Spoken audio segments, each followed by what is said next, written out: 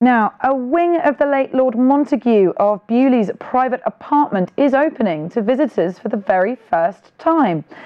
It includes his library with a false bookshelf door, a new family exhibit titled The Lady and the Rebel, as well as an exhibition of Russian art.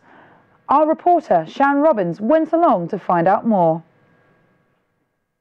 Visitors this summer to Palace House, Beaulieu can get an insight into the life of the late Lord Montagu with the opening of a new private wing. This was Lord Montagu, the late Lord Montagu's private apartment. It includes his library, which was a very personal space for him, with his special desk, with the false bookshelf door, and this is the place he would have spent a great deal of his time, particularly in later years in his life. Up until recently would have been the late Lord Montagu's sitting room, if you like, where he would have watched television, sat at his desk and entertained friends. Edward Douglas Scott Montagu, the 3rd Baron Montagu of Beaulieu, died in August last year, aged 88. Chris has been at Beaulieu for 15 years and was Lord Montagu's butler. Later in life, I personally would read to him. So we would pick a book out of the bookshelf and I would sit and read. Particularly actually liked reading about Winston Churchill. And what was it about Winston Churchill that he found fascinating? I think that there were quite a lot of similarities. He knew people that Sir Winston Churchill would have known. He'd been to places, he travelled to places that Sir Winston Churchill would have been to. So there was that connection in the books. He has a paperweight on his desk, which is a shotgun cartridge with the shot. He was a keen shot.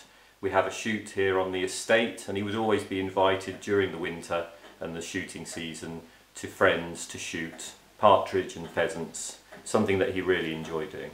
Every morning he would, when he received his mail, he'd ask for his letter opener. So he was still very old-fashioned in that way. In the library we have portraits of Lord Montagu's ancestors, and we also have 2 paintings by Antonio Ioli, which were painted as postcards of his ancestors' grand tour. The library was originally situated downstairs when it came into Palace House from Ditton Park, a former Montagu home near Windsor that was taken over by the Admiralty in 1917. In 1952, when the late Lord Montagu opened part of the house to the public, he had the library moved upstairs, including the false door, to keep it private. The door was facing into the library, so when you were in the library and the door was closed, it just looked like another bookshelf. When we decided to open the library to the visitors, the door would have been facing away from the visitor. So we decided to rehang the door so the visitors are welcomed by the door and by the bookshelf. In the corridor, The Lady and the Rebel exhibition is a personal story told by the current Lord Montagu through their words and possessions. These were 2 key Montagu women in the family, very close to the current Lord Montagu. One was his aunt, one was his grandmother. Very different, contrasting characters.